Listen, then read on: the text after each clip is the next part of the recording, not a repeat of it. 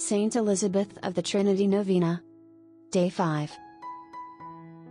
In the name of the Father, and of the Son, and of the Holy Spirit. Amen. O Jesus! Even though I fall at every moment, in trustful faith I shall pray to you to raise me up. And I know that you will forgive me, and will blot out everything with care.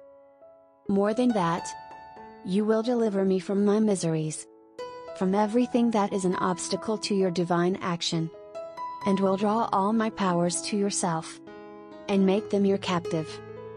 Then I shall have passed completely into you and shall be able to say, it is no longer I that live.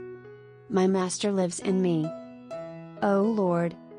The desire to listen to your divine word, the need to be silent is sometimes so strong, that I wish not to know how to do anything else, save to remain at your feet like the Magdalen, in order to penetrate ever more deeply into that mystery of love which you came to reveal to us. Amen.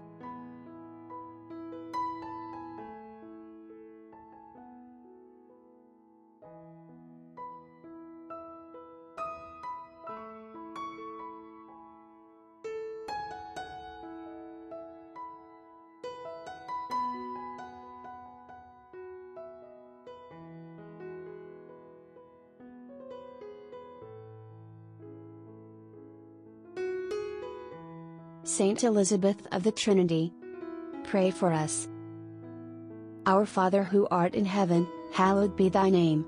Thy kingdom come, thy will be done on earth as it is in heaven. Give us this day our daily bread, and forgive us our trespasses, as we forgive those who trespass against us, and lead us not into temptation, but deliver us from evil. Amen.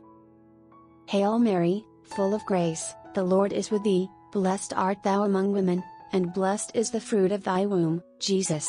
Holy Mary, Mother of God, pray for us sinners, now and at the hour of our death. Amen. Glory be to the Father, and to the Son, and to the Holy Spirit, as it was in the beginning, is now, and ever shall be, world without end. Amen. In the name of the Father, and of the Son, and of the Holy Spirit. Amen.